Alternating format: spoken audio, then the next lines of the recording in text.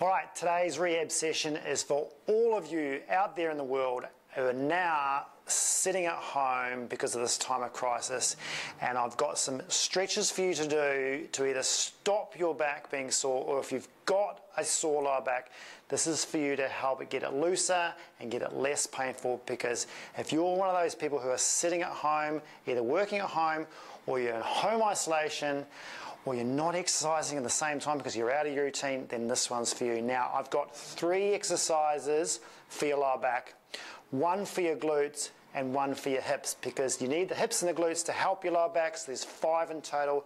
Let's get stuck in. The first one is the gold standard for lower backs. Now, this is, think of the opposite of sitting. If you're sitting heaps, this is like the reverse, the complete opposite, and it's to try and pull out all the stiffness and tightness that's going on in your lower back from all the sitting that you're doing, or even just the inactivity that you're doing. Now, this is not just for now, this is a lifetime one. So what I would do for you is just get out of your chair for 1, get on the floor.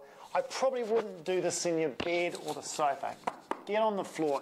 Now, this one's called McKenzie Extension because it's named after an amazing New Zealander, of course, called Robin McKenzie. Now, this one here is to reverse the sitting flexed position. So if you notice what I'm doing, hands directly under shoulders. Now, when I push up, of course my pelvis is going to come off a little bit, but I'm trying to keep the front of my pelvic rim bones on the ground, okay? So your pubic bone, if you like. I don't mean the front bony parts here, the middle part. So that's what you're trying to keep on the ground. So it's not like a yoga one where you're coming way off. You're actually trying to keep it down so you actually stretch through the lower back. Now, some of you won't be able to get up that far. I've got a pretty mobile lower back. So some of you may find you can only get to there because you're so stiff. Well, you've got to start somewhere. But what I would aim for is when you push up, you just go to the stiffness and don't try and hammer through it. Just go to the stiffness and then come down. And you're after about 2 seconds at the stiffness for the stretch and come down. It's not a sustained one. I don't want you sitting there and just holding it there for minutes, okay? You do 2 seconds up, 2 seconds down. You might wait for 2 seconds and then go again. And the crucial thing is you're trying to make sure when you do it, relax your lower back, relax your glutes. Don't let them fire up. So you've got to practice this a little bit so it's a complete passive stretch when you come upwards. And when you do push upwards, to try and stop those muscles firing up, you've got to try and think about, if I can push the ground away from me and then hold myself with my hands and then relax, then I'll get that deep stretch. Be mindful of any pain and then drop down. Now, people say, well, how many?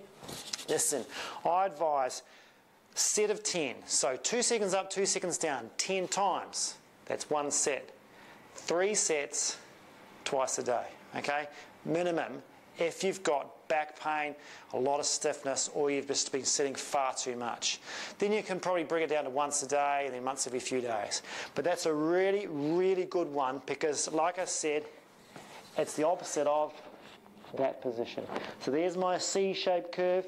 That's the bad position you want. If you're in the sitting position, you want to be avoiding that position. But to reverse it, do that one, okay? McKenzie Extension, that is gold. I can't recommend it highly enough. Now, so that's your first one I want you to do. Second one is the old footy stretch. Now, this one seems, you think, oh, this is pretty easy. But with this one, your lower back's going to thank you. What I want you to do is have one arm completely out like that, okay? Some people can't get it backwards. Some people might have to have it straight. But as long as your arm is out, what you're trying to do is keep that shoulder down. So when I go into rotation, because this is a rotation stretch, one side at a time, you grab that leg, take it over. Now, some people are really tight, go, oh, this is as far as I can go, and I can feel it in my glute, and that's fine. You may not feel it in your lower back, so don't get put off by just going there and going, oh, nothing's happening, okay? Something is happening. You've just got to hold it there for long enough. So this is holding down here. You might get a bit of a pec stretch here. This one's taken over. Again, only go to the pain. So don't go into pain and try and force it and smash it over there. Might just go for a bit of a click. They go there and go, oh yeah, they click it, and oh, that's better. That's not enough, okay? The clicks are fine. But when you take it over, get there to the point where you feel like, I can't really go any further.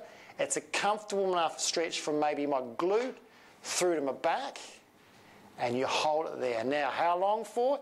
This one's a tricky one. You need to go 1 to 2 minutes. Now, it's boring, and it's long, but it's worth it. And I would try and do that stretch for 1 to 2 minutes. So maybe 1 minute if you're a bit of a beginner. 2 minutes, as you've done this before, to get enough sort of creep and stretch through the tissues that it frees it up and gets your rotation a little bit better. And that rotation helps you with the flexion, helps you with the extension, okay? So it frees you up in all those directions. So that one has to be followed up. You've got to do the McKenzie one, you've got to do the rotation one. Now, you don't have to do all these in order. I'm just giving them orders for today, but you can mix it up a little bit. You can do one set of each and throw it around. I don't really mind, but see if you can get both sides done for 1 to 2 minutes, 3 times both sides. So that's a lot, right? Maybe sort of 6 to 8 to 10 minutes of stretching, okay? But give it a shot. I'm sure you'll find it'll be really helpful. Now, once you've done those two, okay, and if you're that sort of person who's got really tight QL muscles in here, extensors are just really rock hard, you put your finger in there, you go, oh, it's really tight, you may find you need a little bit more. And this is where the third stretch comes in. So this is your QL stretch. Now, your QL stretch, this is, listen, you can do QL stretches all over the internet. They've done in different ways. This is what I like. I think it really works. So if you're going to do the left-hand side, now I've done a lot of videos on this before, but I'm going to show you again. If you're going to do the left-hand side, you put your right leg out. So left-hand side, right leg out. You try and grab that. Now some people who are super, super loose in their hamstrings and like that will be able to straighten that and grab that and they feel nothing, okay? Most of you who are tight won't be able to do that. Bend the knee. And that does take off the sciatic tension problem going on in there. Then you try and reach forward. Now, some really stiff people won't even be able to get there. But if you're one of those persons who can get to that point there, you may find that's a big enough stretch already. Then you try and keep that knee down. If this knee's coming up like this, you try and push that down, which will open you up through the hip, which is also really good. Keep that there, and then try and rotate your upper body around. So if it's your left-hand side you're stretching, you're rotating your left shoulder back to there. Then from there, with this right leg, just take it out a little bit, and then you're going to try and use your right arm to pull yourself down, right down, so your chest or your rib cage comes closer and closer and closer to that thigh. Now you're going to start feeling that stretch all the way through. You might feel it through some of your obliques, through your lats, down through your extensors and into that QL. And that's where you've got to try and stretch. Push it there, push it back, tilt over, and guess what? Again, this is a hold. So 1 to 2 minutes in this position, both sides, 2 to 3 times. Okay, it's a lot of stretching going on. But you know what? If you're at home and you're self-isolating, you're probably watching some TV, instead of sitting in that sofa in that bad position, get on the floor and watch TV doing this, okay? This is one, it takes a long time, so you might have something to distract you. It's a perfect time to stretch, okay? If you're watching TV, perfect time to stretch. And just get stuck into that. Now that's really going to open you up. Now the only caution with that is if you've got a current, really acute lumbar disc bulge or herniation problem that you're battling with, that might be too advanced for you. But if you've got a normal back problem, as in it's just stiff, it's a bit tight, okay, it's getting a bit sore, give that a shot as long as you're doing the extensions and the rotations. So there's your 3 lower back